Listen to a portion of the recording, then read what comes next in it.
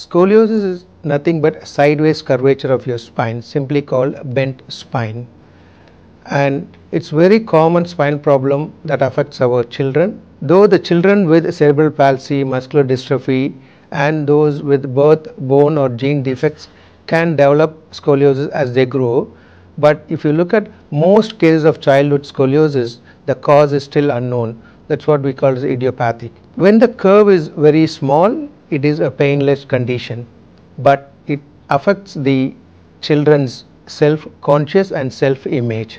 When the curve grows and it gets bigger and stiffer, it can affect the, or it can reduce the space available for your lungs and heart to function, because when the curve is severe, the space in the chest gets reduced. How do we detect whether our children has got scoliosis or not?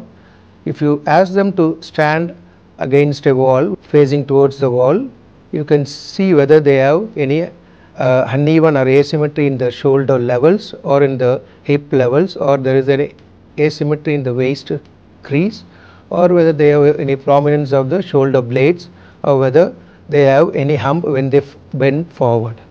So these are the signs to pick up the scoliosis.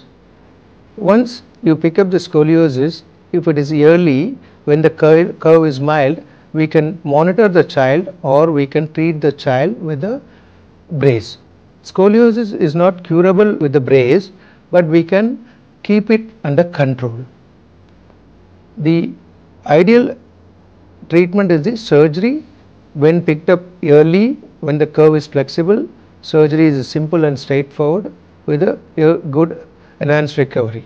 And if you are concerned that your child may have some signs of scoliosis, get it checked with a specialist, cure the problem, and the child can stand tall with a self-confidence and self-respect.